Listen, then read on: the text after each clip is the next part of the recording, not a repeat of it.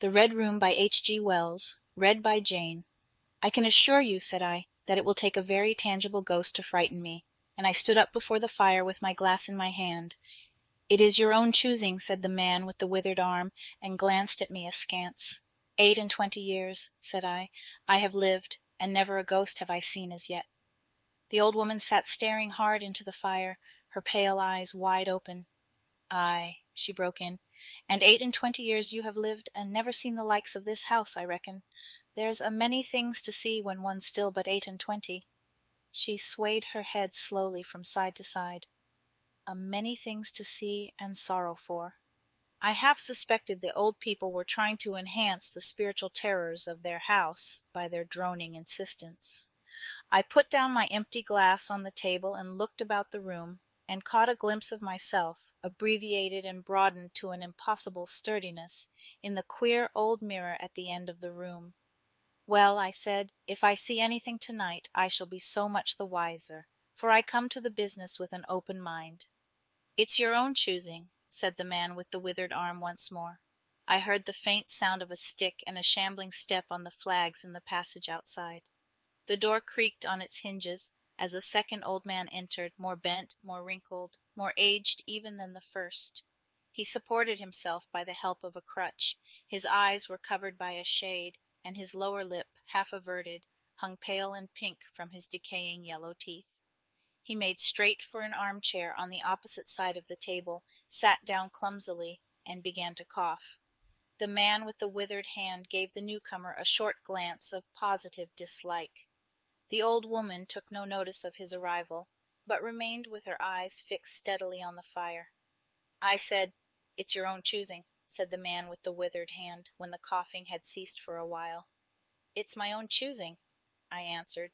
The man with the shade became aware of my presence for the first time, and threw his head back for a moment, and sidewise to see me.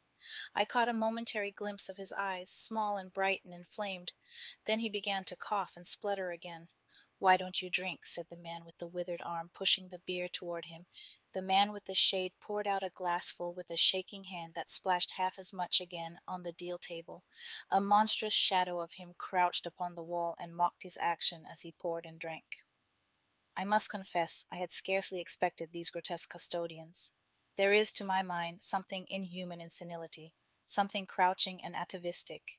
The human qualities seemed to drop from old people insensibly day by day. The three of them made me feel uncomfortable with their gaunt silences, their bent carriage, their evident unfriendliness to me and to one another. And that night perhaps I was in the mood for uncomfortable impressions. I resolved to get away from their vague foreshadowings of the evil things upstairs. "If," said I, "you will show me to this haunted room of yours, I will make myself comfortable there." The old man with the cough jerked his head back so suddenly that it startled me, and shot another glance of his red eyes at me from out of the darkness under the shade, but no one answered me. I waited a minute, glancing from one to the other. The old woman stared like a dead body, glaring into the fire with lacklustre eyes. "If," I said a little louder, "if you will show me to this haunted room of yours, I will relieve you from the task of entertaining me." "There's a candle on the slab outside the door," said the man with the withered hand, looking at my feet as he addressed me. "But if you go to the Red Room tonight—" "This night of all nights," said the old woman softly, "you go alone." "Very well," I answered shortly. "And which way do I go?" "You go along the passage for a bit," said he, nodding his head on his shoulder at the door, "until you come to a spiral staircase, and on the second landing is a door covered with green baize. Go through that, and down the long corridor to the end, and the Red Room is on your left up the steps." "Have I got that right?" I said, and repeated his directions. He corrected me in one particular. "And you are really going?" said the man with the shade, looking at me again for the third time with that queer, unnatural tilting of the face. "This night of all nights," whispered the old woman. "It is what I came for," I said, and moved toward the door. As I did so, the old man with the shade rose and staggered round the table, so as to be closer to the others and to the fire. At the door I turned and looked at them, and saw they were all close together, dark against the firelight, staring at me over their shoulders, with an intent expression on their ancient faces. "Good night," I said, setting the door open. "It's your own choosing," said the man with the withered arm. I left the door wide open until the candle was well alight, and then I shut them in and walked down the chilly, echoing passage. I must confess that the oddness of these three old pensioners, in whose charge her ladyship had left the castle, and the deep-toned, old-fashioned furniture of the housekeeper's room, in which they foregathered, had affected me curiously in spite of my effort to keep myself at a matter-of-fact phase.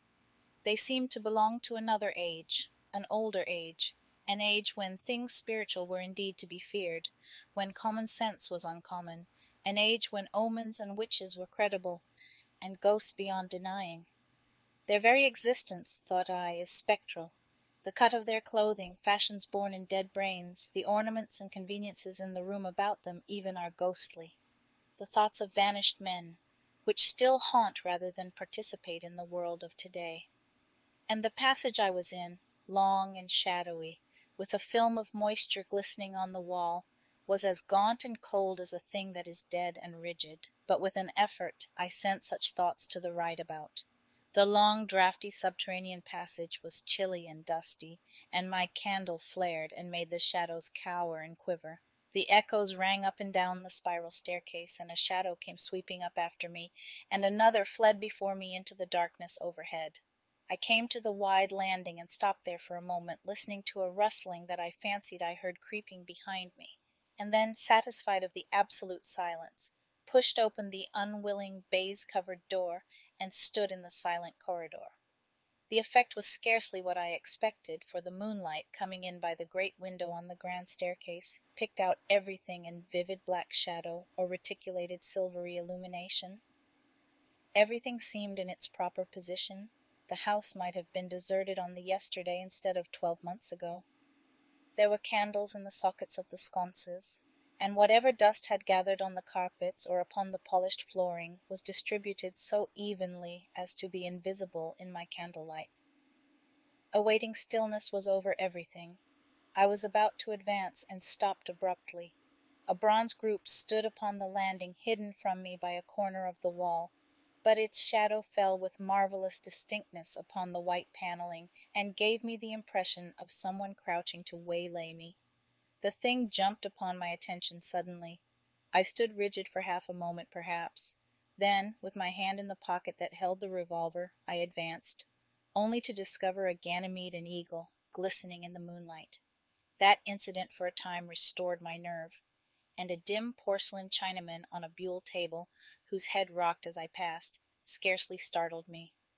The door of the Red Room and the steps up to it were in a shadowy corner. I moved my candle from side to side in order to see clearly the nature of the recess in which I stood, before opening the door.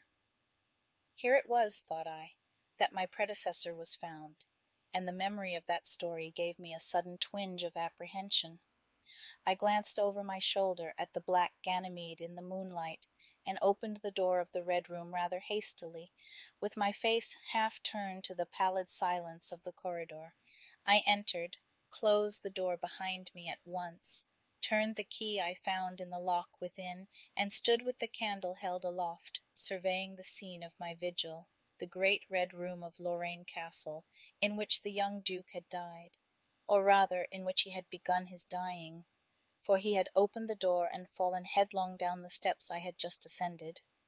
That had been the end of his vigil, of his gallant attempt to conquer the ghostly tradition of the place, and never, I thought, had apoplexy better served the ends of superstition. There were other and older stories that clung to the room, back to the half-incredible beginning of it all, the tale of a timid wife and the tragic end that came to her husband's jest of frightening her. And looking round that huge, shadowy room with its black window bays, its recesses and alcoves, its dusty brown-red hangings and dark, gigantic furniture, one could well understand the legends that had sprouted in its black corners, its germinating darknesses. My candle was a little tongue of light in the vastness of the chamber. Its rays failed to pierce to the opposite end of the room, and left an ocean of dull red mystery and suggestion, sentinel shadows and watching darknesses beyond its island of light, and the stillness of desolation brooded over it all. I must confess, Some impalpable quality of that ancient room disturbed me. I tried to fight the feeling down. I resolved to make a systematic examination of the place, and so, by leaving nothing to the imagination, dispel the fanciful suggestions of the obscurity before they obtained a hold upon me. After satisfying myself of the fastening of the door, I began to walk round the room, peering round each article of furniture, tucking up the valances of the bed and opening its curtains wide. In one place there was a distinct echo to my footsteps. The noises I made seemed so little that they enhanced, rather than broke, the silence of the place. I pulled up the blinds and examined the fastenings of the several windows. Attracted by the fall of a particle of dust, I leaned forward and looked up the blackness of the wide chimney. Then, trying to preserve my scientific attitude of mind, I walked round and began tapping the oak panelling for any secret opening, but I desisted before reaching the alcove. I saw my face in a mirror, white. There were 2 big mirrors in the room, each with a pair of sconces bearing candles, and on the mantel-shelf, too, were candles in china candlesticks. All these I lit one after the other. The fire was laid, an unexpected consideration from the old housekeeper, and I lit it to keep down any disposition to shiver, and when it was burning well, I stood round with my back to it and regarded the room again. I had pulled up a chintz-covered armchair and a table to form a kind of barricade before me. On this lay my revolver, ready to hand. My precise examination had done me a little good, but I still found the remoter darkness of the place and its perfect stillness too stimulating for the imagination. The echoing of the stir and crackling of the fire was no sort of comfort to me. The shadow in the alcove at the end of the room began to display that undefinable quality of a presence, that odd suggestion of a lurking living thing that comes so easily in silence and solitude. And to reassure myself, I walked with a candle into it and satisfied myself that there was nothing tangible there. I stood that candle upon the floor of the alcove and left it in that position. By this time I was in a state of considerable nervous tension, although to my reason there was no adequate cause for my condition. My mind, however, was perfectly clear. I postulated quite unreservedly that nothing supernatural could happen, and to pass the time I began stringing some rhymes together, Ingoldsby fashion, concerning the original legend of the place. A few I spoke aloud, but the echoes were not pleasant asterisk. For the same reason I also abandoned, after a time, a conversation with myself upon the impossibility of ghosts and haunting. My mind reverted to the 3 old and distorted people downstairs, and I tried to keep it upon that topic. The sombre reds and greys of the room troubled me. Even with its 7 candles the place was merely dim. The light in the alcove flaring in a draught, and the fire flickering, kept the shadows and penumbra perpetually shifting and stirring in a noiseless flighty dance. Casting about for a remedy, I recalled the wax candles I had seen in the corridor, and with a slight effort, carrying a candle and leaving the door open, I walked out into the moonlight, and presently returned with as many as 10. These I put in the various knick-knacks of china, with which the room was sparsely adorned, and lit, and placed them where the shadows had lain deepest, some on the floor, some in the window recesses, arranging and rearranging them, until at last my 17 candles were so placed that not an inch of the room but had the direct light of at least one of them. It occurred to me that when the ghost came I could warn him not to trip over them. The room was now quite brightly illuminated. There was something very cheering and reassuring in these little silent streaming flames, and to notice their steady diminution of length offered me an occupation and gave me a reassuring sense of the passage of time. Even with that, however, the brooding expectation of the vigil weighed heavily enough upon me. I stood watching the minute hand of my watch creep towards midnight. Then something happened in the alcove. I did not see the candle go out. I simply turned and saw that the darkness was there, as one might start and see the unexpected presence of a stranger. The black shadow had sprung back to its place. "By Jove," said I aloud, recovering from my surprise, "that draught's a strong one." And taking the matchbox from the table, I walked across the room in a leisurely manner to relight the corner again. My first match would not strike, and as I succeeded with the second, something seemed to blink on the wall before me. I turned my head involuntarily and saw that the 2 candles on the little table by the fireplace were extinguished. I rose at once to my feet. "Odd," I said. "Did I do that myself in a flash of absent-mindedness?" I walked back, relit one, and as I did so I saw the candle in the right sconce of one of the mirrors wink and go right out, and almost immediately its companion followed it. The flames vanished, as if the wick had been suddenly nipped between a finger and thumb, leaving the wick neither glowing nor smoking, but black. While I stood gaping, the candle at the foot of the bed went out, and the shadows seemed to take another step toward me. "This won't do," said I, and first one and then another candle on the mantel-shelf followed. "What's up?" I cried, with a queer high note getting into my voice somehow. At that the candle on the corner of the wardrobe went out, and the one I had relit in the alcove followed. "Steady on," I said. "Those candles are wanted," speaking with a half-hysterical facetiousness, and scratching away at a match the while, "for the mantel candlesticks." My hands trembled so much that twice I missed the rough paper of the matchbox. As the mantel emerged from darkness again, 2 candles in the remoter end of the room were eclipsed, but with the same match I also relit the larger mirror candles, and those on the floor near the doorway, so that for the moment I seemed to gain on the extinctions. But then, in a noiseless volley, there vanished 4 lights at once in different corners of the room, and I struck another match in quivering haste, and stood hesitating whither to take it. As I stood undecided, an invisible hand seemed to sweep out the 2 candles on the table. With a cry of terror I dashed at the alcove, then into the corner and then into the window, relighting 3 as 2 more vanished by the fireplace, and then, perceiving a better way, I dropped matches on the iron-bound deed-box in the corner, and caught up the bedroom candlestick. With this I avoided the delay of striking matches. But for all that the steady process of extinction went on, and the shadows I feared and fought against returned, and crept in upon me, first a step gained on this side of me, then on that.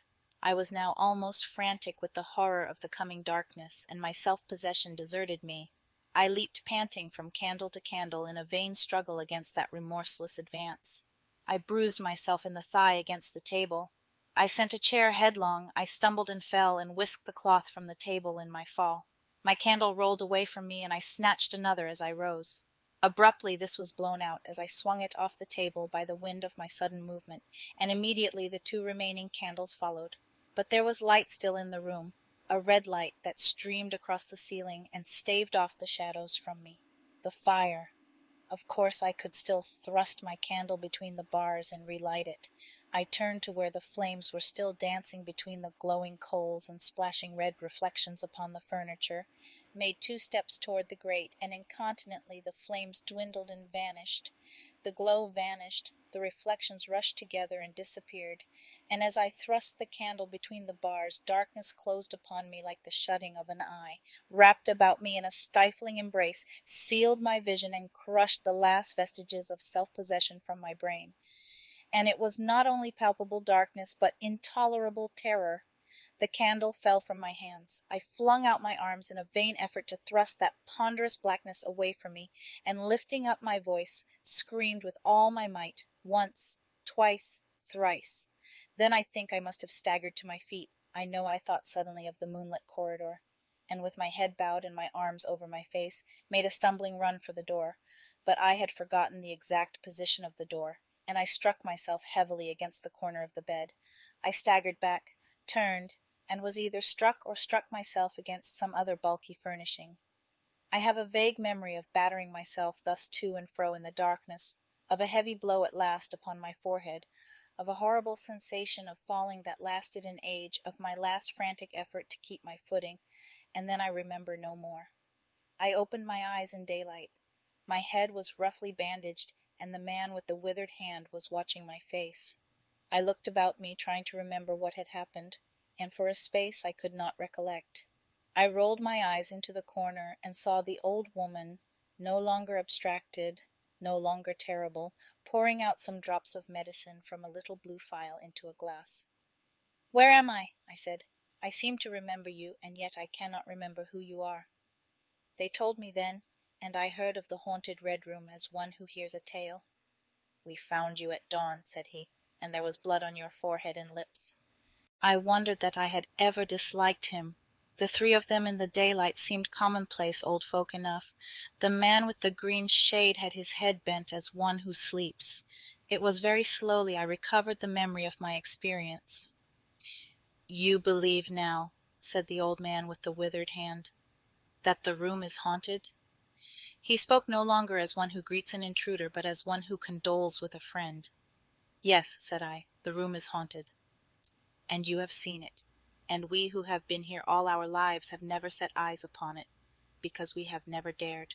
Tell us, is it truly the old Earl who—" "No," said I, "it is not."